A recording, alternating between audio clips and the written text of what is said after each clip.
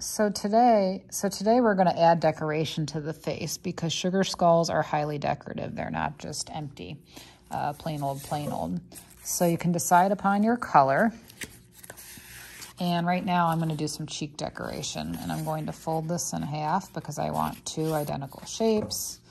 I can maybe cut off the excess if it's in my way. And I'm going to do kind of like a curved heart, just because I think that looks kind of interesting. But you could do circle cheeks, you could do dots, you could do flowers, you could do something with a keyhole or something that looks like a flame or a diamond. And remember that I'm going to flip over that pencil, and I'm going to play around with how this looks, if I like that. Do I want one up, one down? Do I want them both up?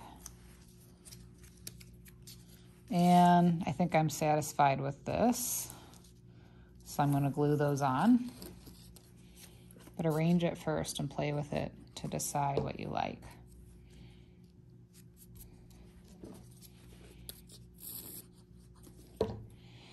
And we talked about layering, adding excitement.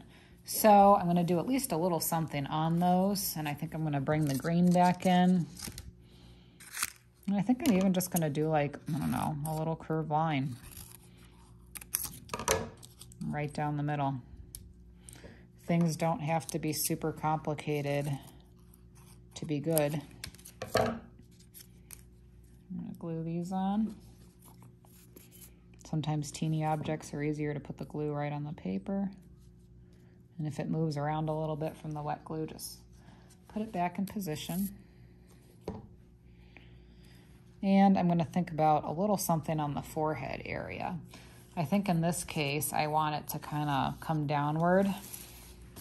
And to get the curve of the head, to know that it's going to fit, I'm going to use my template, trace just the top because that's all I really am needing on this. And I'm going to decide what shape I want to kind of have hanging down. And I think in this case, I might do, even just that heart again, maybe, but a little wider, more spread out. Maybe like this. And I'm going to cut that out. I'm going to see if I like it. If I don't, I can try something else. This part here should fit because I traced it from my template. Kind of looks like a drip.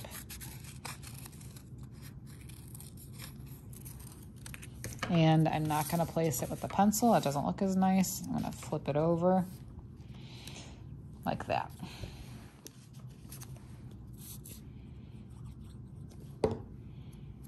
And I'm going to add a little bit of layering on that, just to spice it up a little bit. And maybe this time I'll do a diamond. If you can envision it in your mind, you don't have to draw it. Just depends. Everybody thinks differently. Put a diamond on here. And now the face is starting to look pretty decorative. My final completion of the project, I'm going to add something exciting to the corners. Spirals are fun to make. If you start by tracing a circle that's not too tiny, trace a circle, cut this out.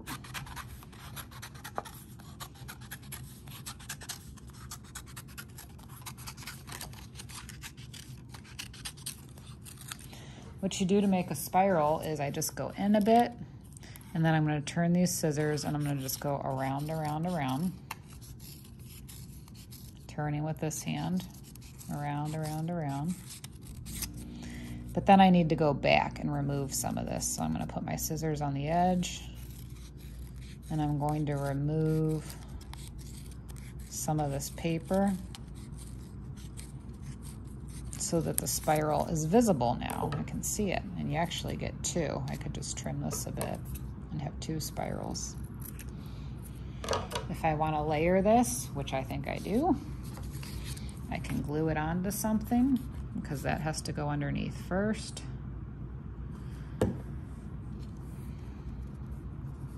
Don't worry about that. You can wipe it up. And maybe turn this one into a flower, just with some curves.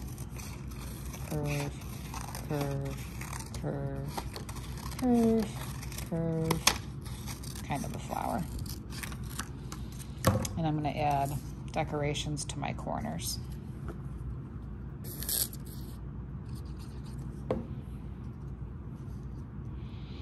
If you want something to fit directly in a corner, if you use a piece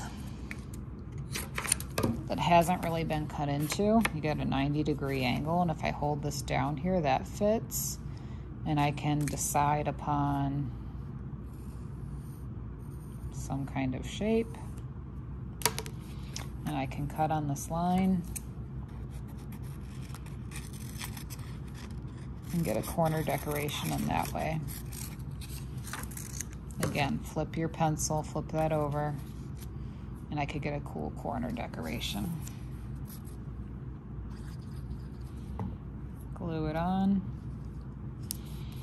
And don't forget about a little bit of layering.